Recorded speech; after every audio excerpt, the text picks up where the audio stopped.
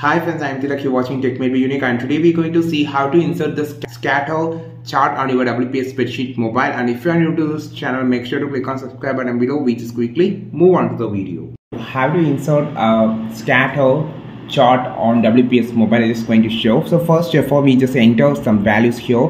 So about a counting of dog, birds. So here just going to enter some values here. Okay, so we just going to enter some random values for this. Okay, after just entering the values, click OK, then click on this icon option and just move to the sidewise, and you can just click on the insert option, then click on the chart option, and here actually it starts on the column chart. Just to click this and just change to the scatter chart. So now you can see there is a different type of charts here. If you just swipe, you can see the different colors also if you just needed. So just choose any chart that you just needed and click OK. So now we can see it automatically choose the point. If it is not choose the points, click on the select data source and you can just drag and choose the points.